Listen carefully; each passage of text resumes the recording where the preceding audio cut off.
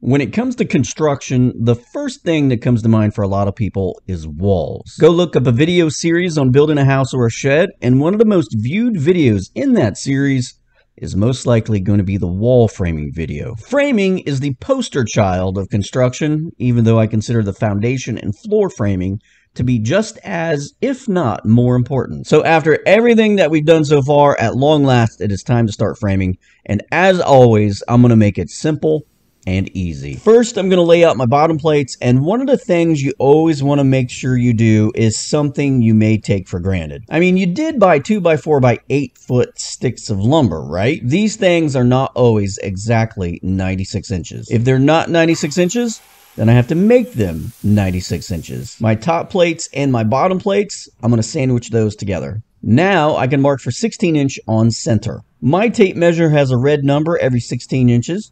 So at every red number, I come back half the thickness of a 2x4, which is 3/4 of an inch, and set ahead.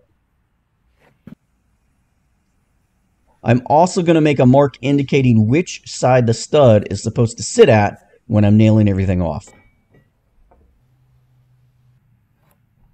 Now I'm going to transfer my marks across both of those boards.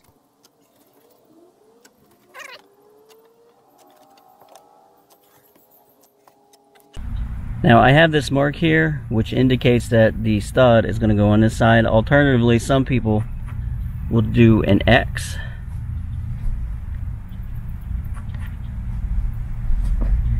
I usually just do that.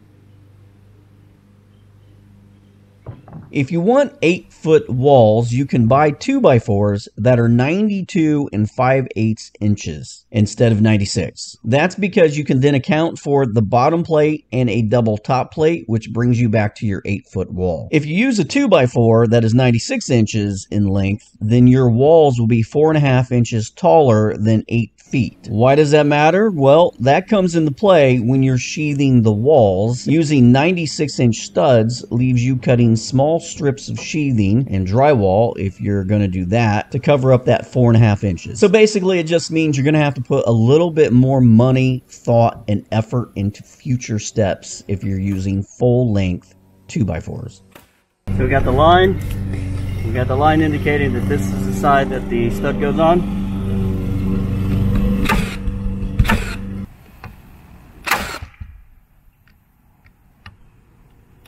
Just as a side note, try to keep in mind, this is not an exercise in efficiency. You know those YouTubers that have channels and put out videos, but they're actually contractors? Okay, this is not that.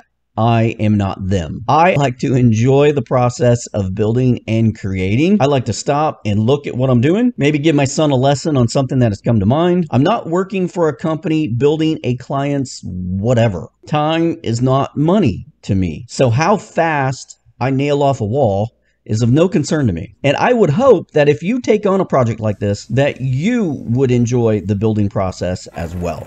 Sometimes things in life are not all about efficiency. This is a 20-foot wall. I'm not even going to try and lift this all at once. I'm not going to sheathe this and lift this all at once. I don't have a crew of 5 men to help me out here. So that being as it is, I'm going to lift this in 8-foot sections with a 4-foot section at the end. Safety over all else. An 8-foot section can be lifted by one person without much of an issue, but if you have the help, by all means use it. Those stop blocks I placed help to flush the wall up with the floor framing as well. Dual purpose. I'm going to plumb this wall using a level, and my son is going to drive a screw into the end joist for bracing when I've got that where I want it. Hold on. All right, right there. Okay.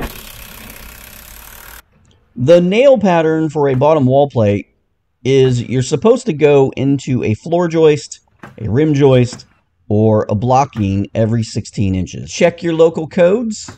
They could be different.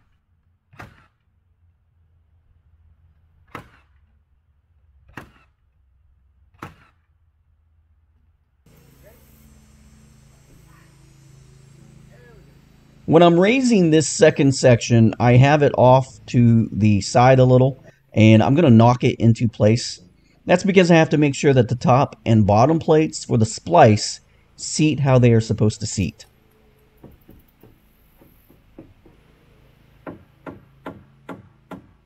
Alright, go. And don't forget to nail off the splice in the wall.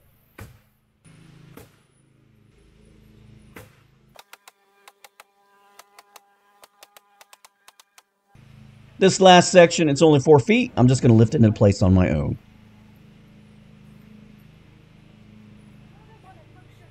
I didn't move the stop blocks for this section, so my framing square gets me exactly where I need to be. Hand me my nailer, would you? Alright.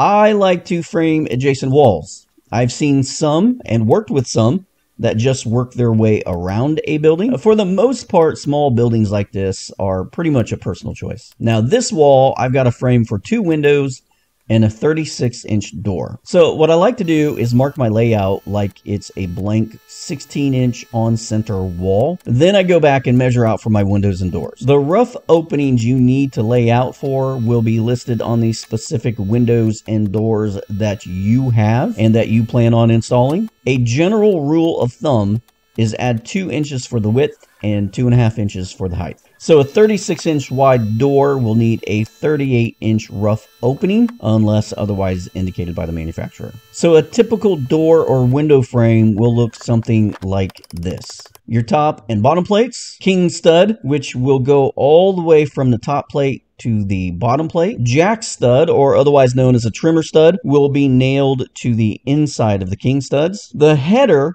which is a whole discussion in and of itself. In my case, I'm using a double 2x6 with a filler piece between to match my wall thickness. That can span up to 4.5 feet for a building up to 20 feet wide.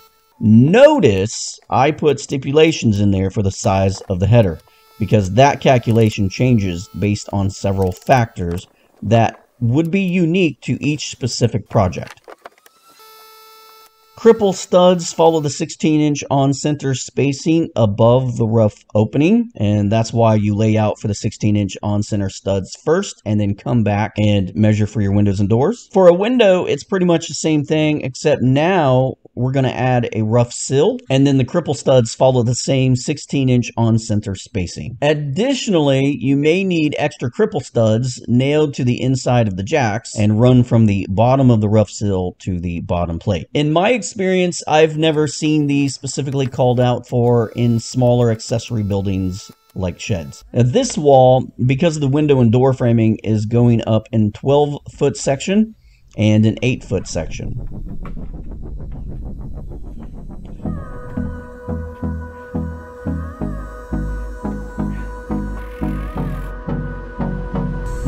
Right there. Hold me close till I get up. Time is barely on our side. I don't wanna waste what's left. The storms we chase are leading us, and love is all we'll ever trust. Yeah, no, I don't wanna waste what's left. And on we'll go, through the wastelands, through the highways, till my shadow turns to sun rays. And on we'll go, through the wastelands, through the highways, and on we'll go.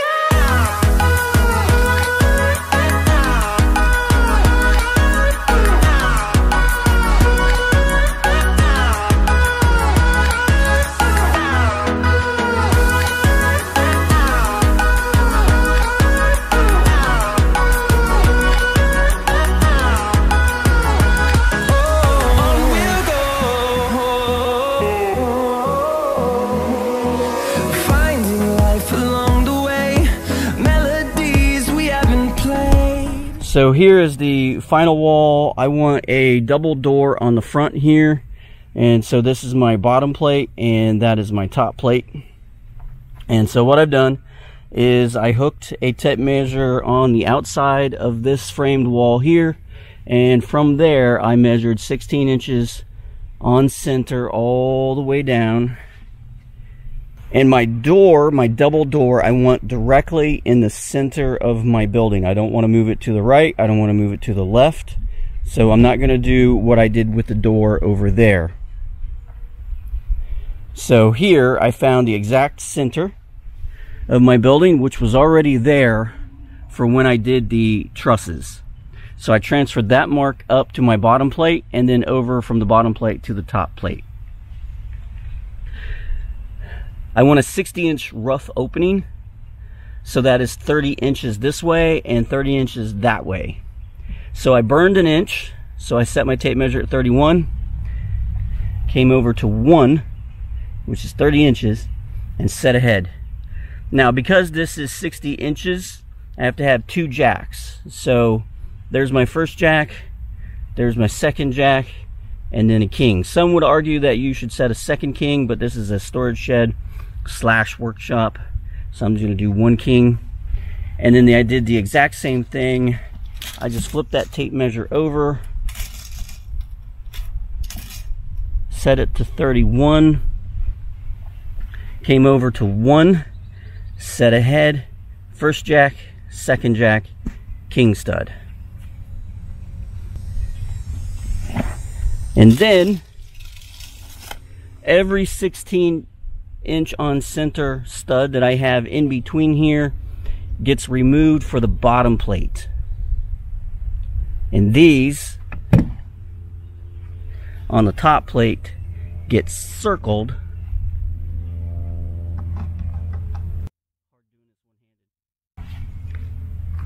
indicating that these are cripples. No, I don't want no rest.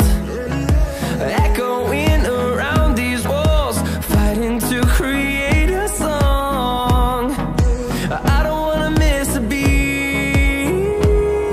And on we'll go, through the wastelands, through the highways, till my shadow turns to sun rays. And on we'll go, through the wastelands, through the highways, and on we'll go. Up next, we'll be installing the trusses. Hey, thanks for watching. Don't forget to check me out at simplyeasydiy.com. Subscribe if you haven't, and like if you like.